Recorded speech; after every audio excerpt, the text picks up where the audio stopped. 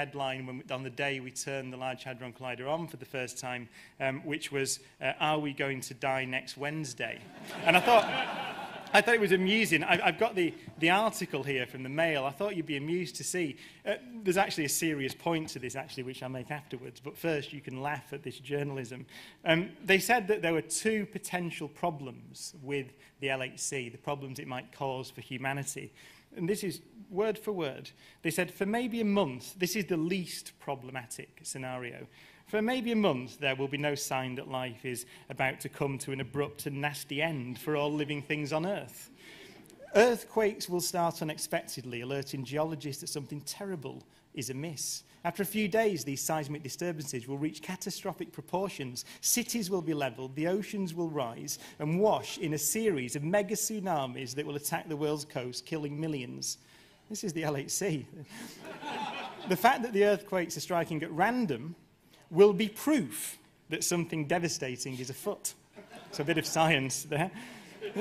The end will come in a disaster on a biblical scale. The earth will start to crack up, molten lava will wash over the land and the seas will start to boil, mega hurricanes will level buildings and forests the world over, mountains will crumble, the earth's crust will continue to disintegrate, the fabric of the planet itself will start to disappear, and from space our blue and white home will vanish down a plug hole in a flash of light.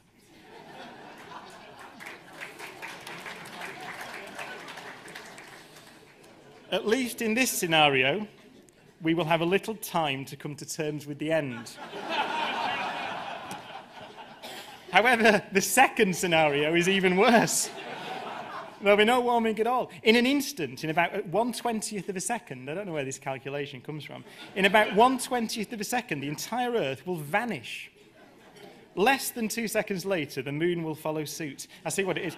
It's probably the light travel time across the... I've just realised that now. Clever. 8 minutes later, the sun will be ripped apart, followed by the rest of the planets in the solar system and onwards. A wave of destruction caused by a rent in the fabric of space itself, spreading out from our world at the speed of light. Any extraterrestrials will eventually die too in due course. But then it goes on.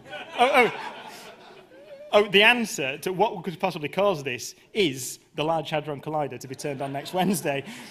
But it says, then at the end it says, I put this to scientists at CERN, and my proposal was released, this is the exact words, elicited only raised eyebrows and shrugs of derision. There we are. Anyway. So, my point is, though, does this really matter? I mean, you could look at this and say, well, at least science, particle physics, was on the